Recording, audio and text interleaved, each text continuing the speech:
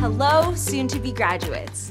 Can you believe you can almost call yourself a college graduate at Seattle Colleges? We're so excited for you, and we can't wait to celebrate with you and your family at T-Mobile Park, where we gather graduates from North Seattle College, Seattle Central College, and South Seattle College each year at the end of June to hold the Seattle College's Commencement Ceremony. Seattle College's Commencement is your opportunity to put on the traditional academic regalia, a cap, tassel, and gown, and sometimes a cord or stole, to designate the honors you've earned and participate in a ceremony that marks your rite of passage as a college graduate. You can invite your family and friends who supported you, and they can cheer you on as your name is called and you take your walk across the stage and are recognized for your accomplishments. It's a wonderful moment, and I hope you're looking forward to it. It's one of my favorite days of the year. Today, we'll be going over the steps to register and prepare for commencement. My name is Rexel, and I'll be your guide. The first step is to apply for graduation. Graduation is the official process of earning your degree or certificate. Apply for graduation through your college registration office. They will check to make sure all your degree or program requirements have been met. Once you apply for graduation, check your inbox for an email from commencement@seattlecolleges.edu in mid-May. Eligible graduates will receive an email invitation to register for the commencement ceremony. Once you receive this email, you will be asked to create an account and password, and then you will log in to complete the registration process. Registering for commencement allows you to confirm that you plan to attend commencement, record your name to ensure it is pronounced correctly during the ceremony, and activate your grad pass, which is required to cross the stage. This is the registration form you will see when you log onto the website to complete the registration process for commencement. Once you have completed the registration process, you will receive an email confirming your successful registration.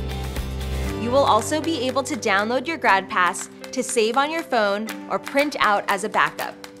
Keep an eye out for additional information and instructions that will be sent to you via email between mid-May to mid-June from commencement@seattlecolleges.edu. You will receive messages about ordering your cap and gown, schedule information for the ceremony, and details about transportation, parking, and the bag policy at T-Mobile Park. Now let's talk about Commencement Day. When you arrive at T-Mobile Park, all graduates must enter at the right field gate. Once you arrive, you'll be instructed to line up according to the first letter of your last name to pick up your grad pass. Your grad pass is a physical card with a unique QR code that you will need in order to walk across the stage during the commencement ceremony. Make sure to keep your grad pass with you. You'll be asked to scan your grad pass before you walk across the stage. When you reach the front of the line, give your full name to the table volunteer.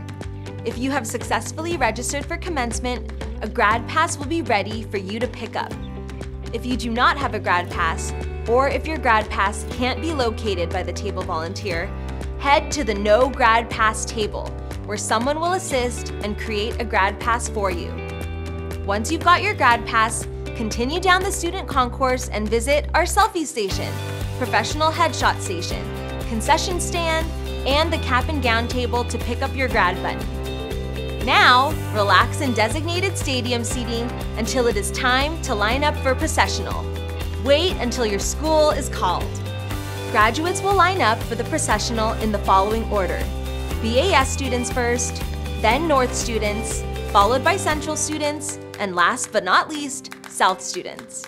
Line leaders will escort you to the field, where you will process with your classmates to the graduate bleachers and remain there until it's time to cross the stage.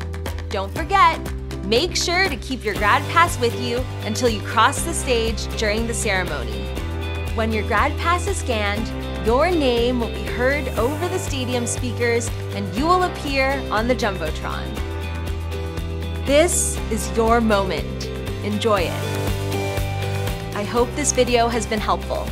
Please visit seattlecolleges.edu/commencement for more information and updates. I'll see you soon!